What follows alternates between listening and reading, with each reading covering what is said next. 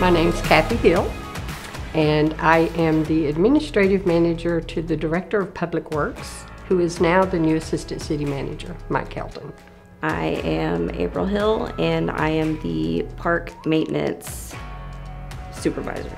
In 2003, she seen an ad in a Lilburn local periodical that gets mailed to the residents, and she knew I was looking for a part-time job. I was already working full-time at a video distributor, and I applied and I got the job, and I've been working since 2003 in the park until 2013, and then I became a administrative clerk for the city. I love interacting with the people that call me, because some people can do things on their own and they'll go on the internet, but it's the elderly people that call, and they don't use a computer, and they'll call me, and I just love the residents here, and I take joy in that. By the time that conversation is over, they're laughing,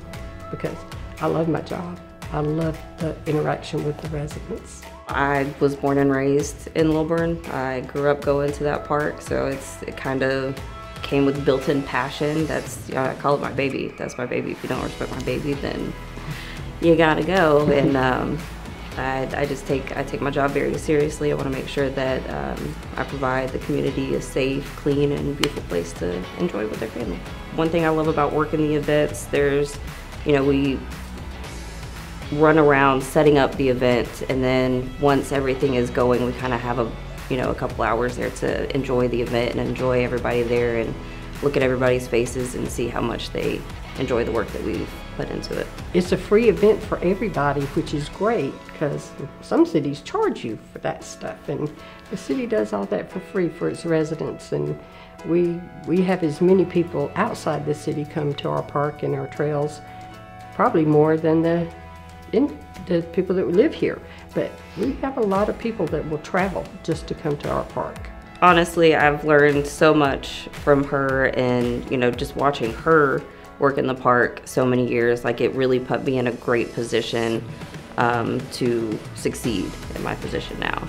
I'm very proud of her. Very proud of her. I have a 14-year-old daughter, so just doing stuff with her as her social life picks up. It's been fun.